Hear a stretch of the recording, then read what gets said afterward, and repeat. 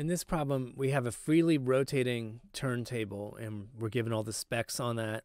And then I'm going to drop a lump of clay onto it, which then just sticks to it. So this is very much like a collision problem. It's just a rotational collision. It's a perfectly inelastic collision where the two objects join up and rotate with a common velocity, common angular velocity at the end of the problem. And what's going to happen here is angular momentum is conserved. So I'm going to write down a couple things to aid me in my calculations. First of all, let's get our moment of inertia formulas in for a disk. That's the turntable. That's 1/2 mr squared. And then my blob of clay is going to land at a different radius. It's not landing on the edge of the disk. It's somewhere in between. So when I write down the moment of inertia for the point mass, I'm going to use a little different notation for the r, just so I don't get them confused. And for a point mass, it's just mr squared, and I'm going to call the mass little m and the radius little r. All right, so because there's no net torque exerted on this system from the outside, I know that angular momentum is conserved, so L initial is equal to L final. And in the initial state, the clay blob doesn't carry any angular momentum at all. It has no rotation around that vertical axis. It's just falling straight down. So my initial state looks like this: I initial, omega initial.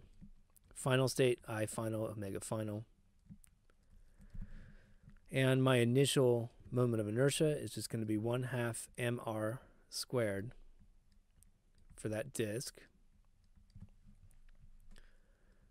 And my final moment of inertia, I have now the disk plus a point mass stuck on it. So I have a 1/2 mr squared for the disk plus a little m, little r squared for the blob of clay.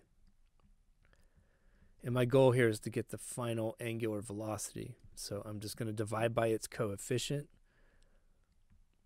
I get omega final is going to be, let me just multiply both sides by 2 real quick. I don't want to have a complex fraction. So I distributed a 2 to every term.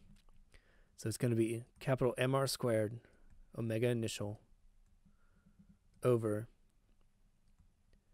mr squared plus 2 little m little r squared. And I'm ready to plug in. And notice here that it's perfectly fine to use non-standard units. Whatever units I put in for mass, I could use grams for mass if I wanted, or kilograms. They're going to cancel in the numerator and denominator. And the same is true for my units of length for the radii of these things. And the mass of the disk is 550 grams. And the radius is 15 centimeters. And I have to square that. Then I get 550 times 15 squared again in the denominator, plus 2 times the mass of the clay blob. That was 75. And then the radius that it sticks at in the final state is 10 centimeters, so 10 squared. All right, so the units of grams are going to cancel in the numerator and denominator, and the units of centimeters squared are going to cancel in the numerator and denominator. So all that stuff is gone, and I didn't need to worry about converting to SI units. Now, if I plug in my initial angular velocity in rotations per minute, so times 72 rotations per minute, that's the only surviving unit, so my final velocity will come out in rotations per minute. And I end up, after smashing the numbers, with 64.2 rotations per minute.